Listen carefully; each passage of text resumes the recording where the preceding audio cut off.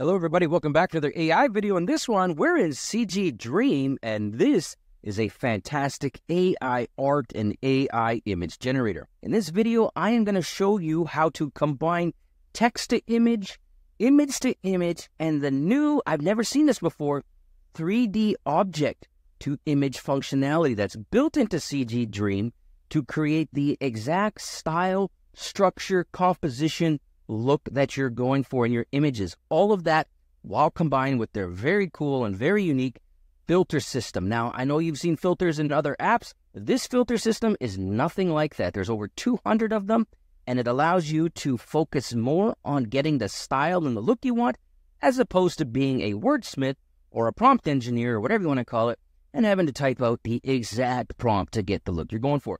I'm going to show you all of this and more. Let's go. All right, the first thing you want to do is you want to go to CGDream.ai. I will put a link in the description below. You should see a page that looks like this or very similar to this. And then up here at the right side, you'll see I have the option to log in, or I could sign up. So I'll just click on login here. Now, I already have an account, so I'm going to sign in with Google.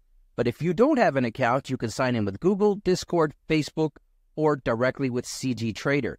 I'm going to click on sign in with Google. And here we go. I'm just going to log in here, and then presto. This is the first screen. Now, let me show you how to do text to image. All right, so the text to image functionality in CGDream is easy to use and super high quality. Let me show you what I'm talking about here. If I go up here to the top and I hover over this T, which is for text prompt, when I click on that, it filters all the images that were created with just text, with no uploads, no 3D models. This is just text, and if we go through it here real slowly, you'll see that these are extremely high quality. Look at this warrior here. This is fantastic. That is literally photorealistic. It's unbelievable. I'll go back. I can show you this one here, this sort of 3D model here, cute chibi girl smiling. That is fantastic. That looks something out of some sort of Pixar movie. I mean, it's just really, really high quality stuff. I created this one here. This is the Mariana Trench anthropomorphic man. I made that one. It is fantastic. Don't mind me saying that. And the samurai, what is this, a samurai gerbil? Samurai hamster. All right. So you can see here, this is really high quality stuff. Luckily, it's easy to create. So let's do that. The first step here is down here at the bottom. You're going to see upload, which we'll get to later, filters, and then there's just a text bar here.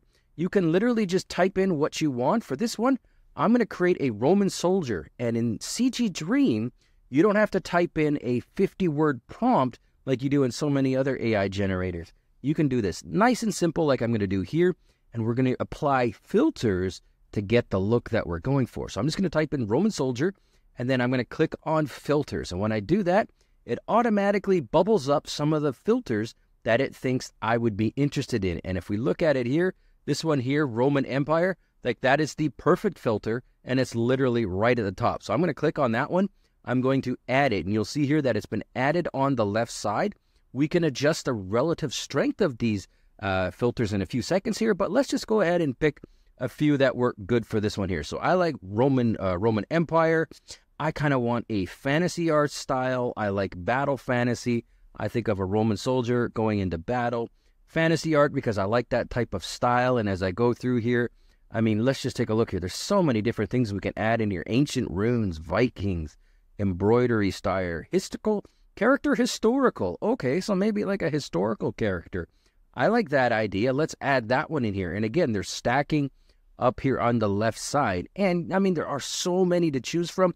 You can select a type of like a material. So if I want my soldier to be made out of marble, or maybe I want my soldier to be made out of stone, or I want it to be dressed up like a cute little bunny.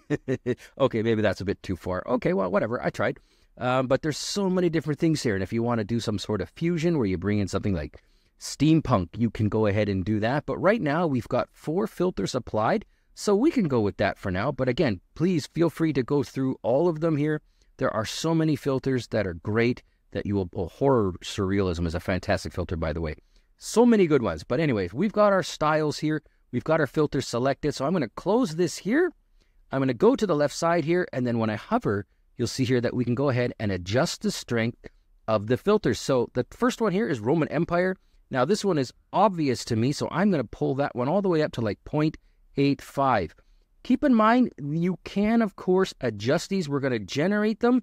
We're going to see what we get. If we don't like it, or if we like it, but we want to make some tweaks to it, just go ahead and regenerate and just adjust the filters as you see fit.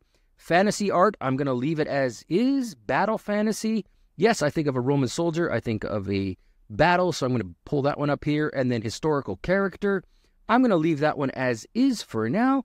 And then on the right side, before I click generate, there's a couple things I want to show you. We can adjust the size. It defaults right now to 1:1. But if you're making a YouTube video in the horizontal fashion, you can go ahead and create 16:9 if you want. Let's go ahead and do that. This next part is important. Number of variations. I believe it defaults to 1.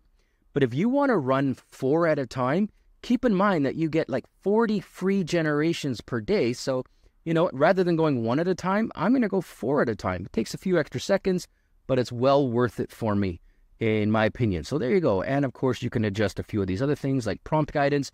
This one doesn't matter too much for me because I've got a very simple prompt.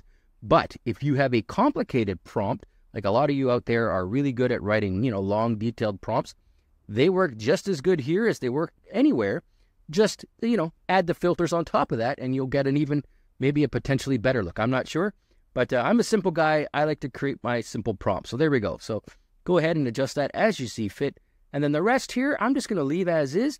Now, we have 2 options down here. We have generate, and this is the one I usually do. But we also have something called Dream Up, and that's this little button here at the right here. And when I read it, it says, let AI enhance image generation and handle the details. So basically, you're letting the AI take over and come up with some ideas, give you, a couple of unique styles, something you may not have thought about. And I really like this because you can get a lot of variations using this button. So, you'll get surprise variations that you would have never thought about. Like I got one the other day of like an ice castle with like like some sort of scary skull in the back. And I was like, what the heck? But it's because I used Dream Up. So keep in mind, you can use that as well. But for this demonstration, we're going to go with generate. I'm going to click on that. And then I'm going to come back when it's done, show you what we got. All right, welcome back. So let's take a look at what we got here. So here are the first 4 generations. And I can tell you right now, they are fantastic, especially this bottom right one and the bottom left one. But I really like the bottom right one because he's got a really cool 3/4 pose in there. And you'll see some of the soldiers in the background. They've got a little bit of a blur to them, giving it that depth of field look. Fantastic stuff. Let's click on it and open it up. And there you go. Like this looks exactly like a Roman soldier in my book. So the filters that we applied here have done a fantastic job. Remember, there's lots more that you can try, but these 4 in that combination, you get this. This is amazing. However, we can do a little better here. And what I'm going to show you now is this X2 button at the bottom here. This is the image resolution button. You can double the resolution of the image, so you can upscale it ×2. But more importantly, it adds in additional details. So as good as the images are, it's going to get even better once we click this button. So I'm going to go ahead and give it the X2 button, or give it the upscale detail button. Click on that. It's going to re-queue this. And when it's done, I'm going to show you this, and we'll compare it to the previous version. And then we're going to get into the image-to-image stuff. All right, welcome back. So here is an example of the upscaling, and I can already tell you it did a fantastic job. Let's zoom in here and just look at the detail here. I'll just sort of move the image around. This is amazing. Now, to compare it against the original, all you need to do is click on that X2 button here. Here's the original. Fantastic stuff, but it lacks the grainy detail that the upscaled and the higher detailed image has. So again, you could always just do a quick comparison. When I click on X2 here, look at that. Look at the armor here. You can see the details in the armor. It literally looks like hammered metal. The cloth here, you can see when I zoom way, way in, you can see the graininess of the cloth, the buttons. This is just absolutely fantastic. And let's not even forget, the face here. The face is absolutely amazing. Again, on, off, you can definitely see the difference. That's all you need to do to upscale and take your images to the next level. Okay, let's get into the next bit. All right, so image to image in CGDream is also very easy to use, and it gives you very high quality images. Let's take a look here. I'm going to go to the top here. I'm going to click on this show images generated from an image icon. When I do that, these are just some of the examples, the high quality examples I should add, of images that were created using a reference image. If we look at this one here, I mean, just zooming in, this looks extremely realistic, unbelievable.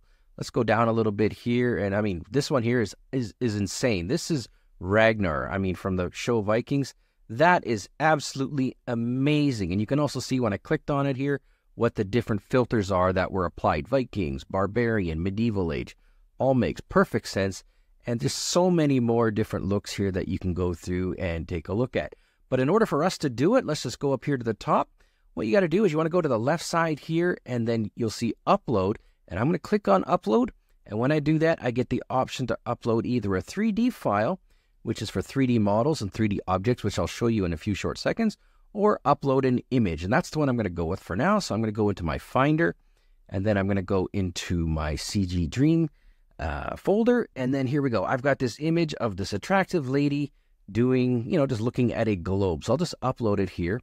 It'll just take a few seconds, and here we go. This is what we got. Now, I like this image a lot because, you can already see that this has a little bit of a witchy, Wiccan type look to it. But again, we're going to use CGDream to take this image and take it to the next level. So there we go. We've uploaded it. Now we're going to go ahead and flip into the filters. Let's click on filters over here on the left side. We have no filters applied, but you'll see here that I have the one-word prompt of witch. That's it. Now, if you have a detailed prompt that you want to add in here, witch with a black cat and a pink nose or whatever you're looking for, go ahead and do that. But I want to show you the power of the filters here. So just using a simple prompt like this. So again, when we typed in the word witch here, you'll see here that we have some recommended filters. So it kind of knows where we're going with this. So again, I'm going to go ahead and I'm going to click on this filter here, witch filter. That makes a lot of sense. So we're going to add that one. I'm going to add the wizard filter because I kind of like the wizardy cap type look. I'm going to add a dark magic filter. This one is extremely important and extremely good, I should add. And then, you know what? Let's just go ahead and look through a few other ones here. We've got women fantasy, and I don't think we need that one here, but maybe we want fairy tales. Yes, that's a great one. We're going to add fairy tales in because she's a fairy tale witch. And then here, what do we got here? Fumes. Do we want fumes in her hair? We do. Yes, we do. We're going to add in fumes. And as I add them all in here, you can see here that they're stacking up on the left side, just like we did with text to image. Now, when I go through this list here, there are so many different ones. Fluid illustration looks fantastic. What do we got here? Portrait effects. We've got horror, surrealism. Holy smoke. Punk collage. We used that one previously. So many different ones. Of course, try them all out. I mean, you can mix and match them as you see fit. But again, I've got the ones I think I want for this. So we're going to go ahead and click out. And then we're going to click on one of the filters. And then look at this. We can now, again, adjust the strength. So for this one, for the witch, well, we're creating a witch. So let's take that one all the way up to 1.0.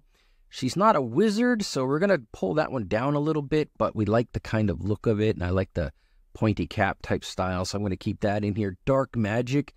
This one I'm going to jack up all the way to 0.9 because I know it's important.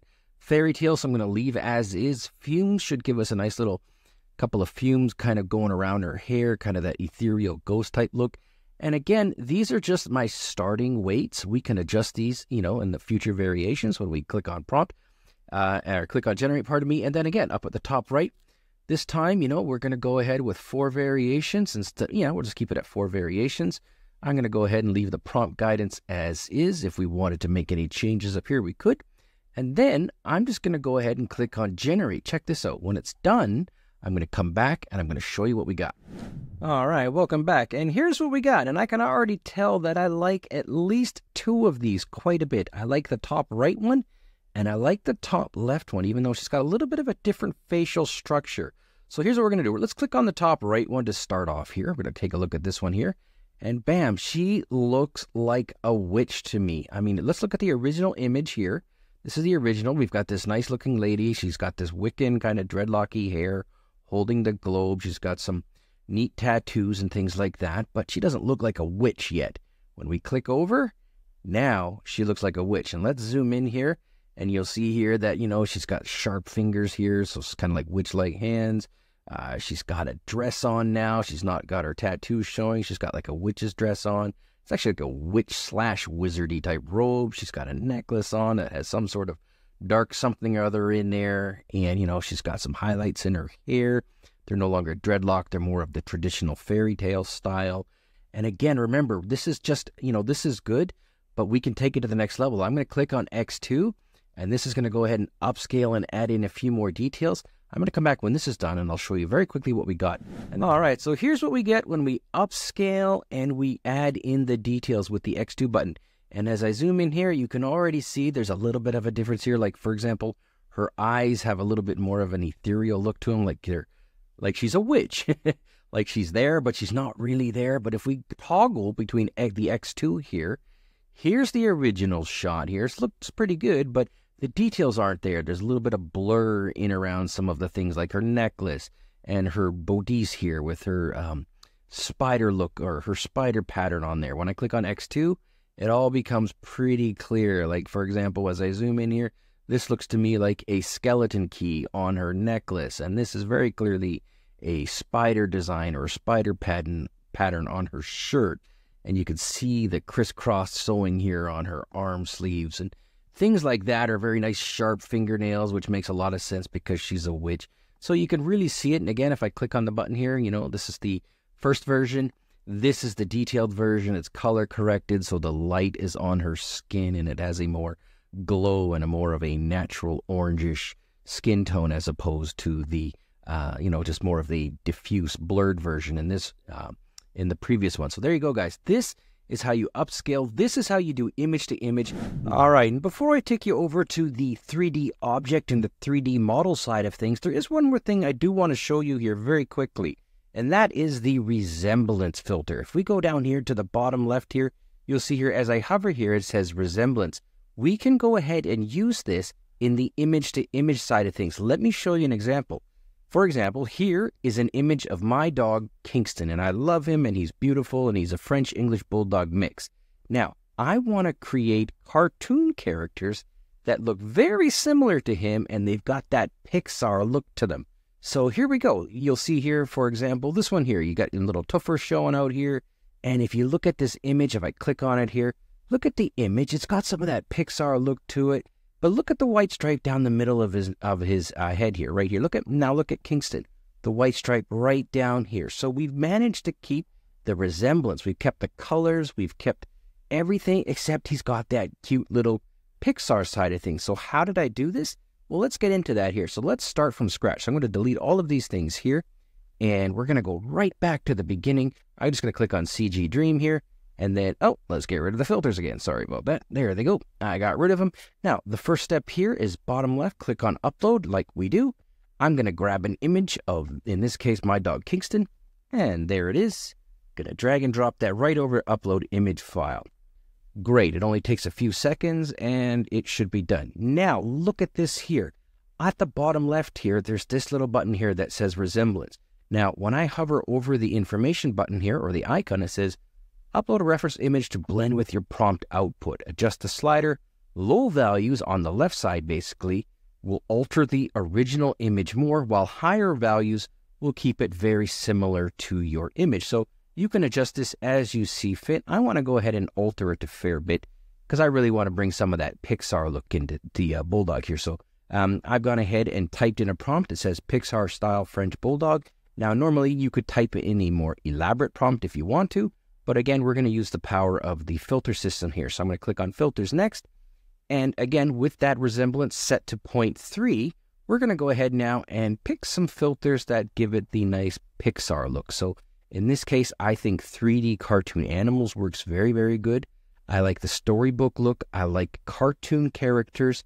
And then I'll scroll down a couple here, and I'm going to add in this one here, magical creatures. Now, you can always, adjust these filters as you see fit. These are the 4 that I find work best for this type of image. And I do want to caution you because once you start, creating images with your pet, oh my God, you'll start out making a photorealistic image, and then you're going to have your pet in a rocket ship, and your pet's going to be on the moon, and he's going to be on a trampoline, on a beach, wearing a Sherlock. I mean, it never ends. It is so much fun, but it's risky because you'll lose many, many hours making your pet look beautiful. But here we go. So we're going to go ahead and Pixar style the Bulldog here, my Bulldog Kingston. Now for this one, I'm going to increase the 3D cartoon animal style to 0.85 because I believe this one is the strongest one that in terms of creating it to look like Pixar style. I'm going to pull the storybook down a little bit here. I'm going to cartoon creature up to 0.8, and I'm also going to magical creature up to 0.75. Now these are just results. These are just, numbers that I have found worked in the past. But again, you can always adjust them as you see fit. I'm going to go ahead with that here. And again, making sure that resemblance is set to where you want it. I've got it at 0.3. I'm going to go ahead and click on generate. I'll come back when it's done. I'm going to show you my bulldog when he looks like a Pixar character. And then we're going to go over to 3D objects and models. All right, welcome back. So let's see what we got here. So this is fantastic. I know what my doggy looks like, and I can already tell you at the bottom left one here, I love this one. If I click on it, that has the nice white stripe in the middle there. It's got that cute little Pixar kind of, I don't know what it's like, clay type look to it. So it's nice and stylized. This is fantastic. This just makes my heart happy. So I would go ahead and use this one, for example. And also keep in mind that if I wanted to go and look through some of the other ones, I've got more down here, like this one here. I like this one. If I click on this one here, I like this one because it's got his little toofer showing. So another one that I would go ahead and use potentially. And because I like it so much, I would click on the X2 so that I would go ahead and, upscale it and bring in some more details. And you can see here that I've been trying for a while now, so I've got all sorts of different looks of my bulldog, including his original images. So yeah, this is just something that once you start doing this, you just really can't stop. But there you go, guys. So that's how you do image to image with the resemblance functionality. Now let's get on to the 3D objects and 3D model side of things. All right, last but definitely not least, in fact, this is the best thing about CGDream in my opinion, and something I've not seen anywhere else in any other AI image generator is 3D objects or 3D models used for AI image generation. Let me show you here. If I click up here in the top menu and click on 3D models, look at this. You'll see all of these models you can use. So, I mean, there are, I don't even know, hundreds, maybe even thousands of them. You can scroll through them and take a look and see if something catches your eye. Or alternatively, there's two things you can do. One, you could just type in what you're looking for. I'll type in dog and hit enter, and I'm sure they're going to have all, yeah, there we go. Look at all these different image. Oh, there we go. We've got the big Chungus dog there. All these different dog 3D models, 3D objects that you can choose from. I really like this one here. This guy looks pretty cool. Let's click on this dog, and now watch this.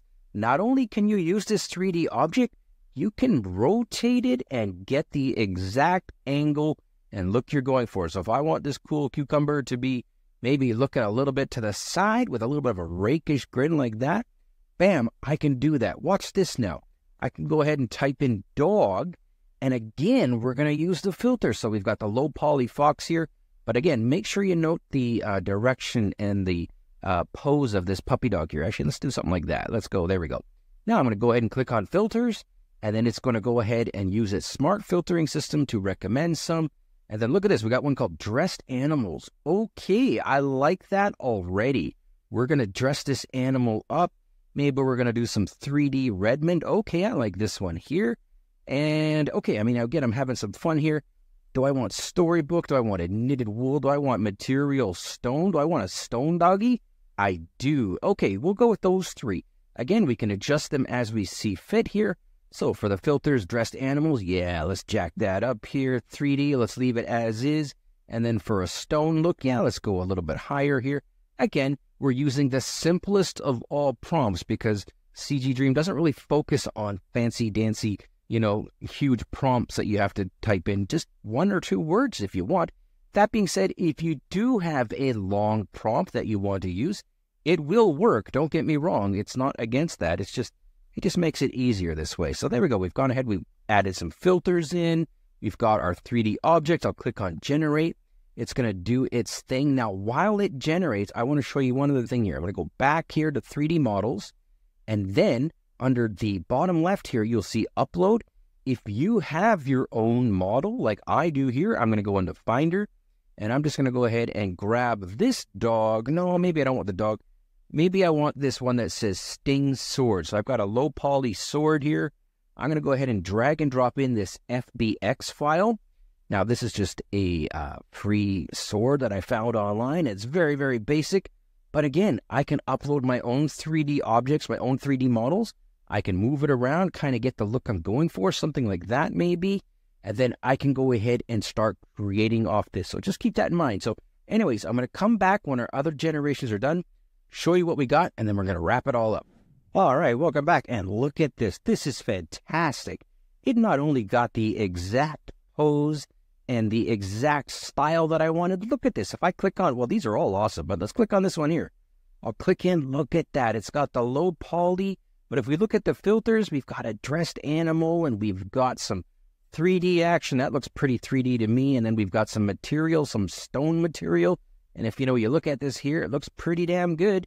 So this is just one example and it is fantastic. There are some other things we can do here. You'll see the X2 button. This basically not only increases the resolution of the image, but it also increases the detail. So the reason why you want to use this is because if you find an image that you really like this one, just X to it and it's going to go ahead and queue it up and it's going to add in details and it's going to add in higher resolution. I'll come back when it's done to show you what we got. You'll love it. All right, welcome back here. So you can see here that this has gone ahead and upscaled and added in all sorts of details. This is a fantastic image. This is super cool. Look at his ears. They look like they're made out of like wood or stone in this case. But yeah, they've got the depth. They've got shadows. I mean, this is just fantastic stuff.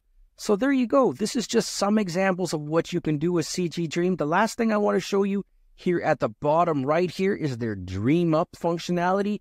If you like to use short prompts like I do, because I'm not a prompt engineer by any stretch of the imagination, I'll just type in dog, and then sometimes I just use Dream Up, and it basically lets the AI enhance and make suggestions for you. So it's kind of like a random roll. Let the computer or let the AI figure out, some ideas and run them by you. Let it cook, do its thing, see what you get. But there you go. This is CGDream. This is the functionality inside it. It's fantastic. You get all those free images. Give it a crack. Thanks for watching.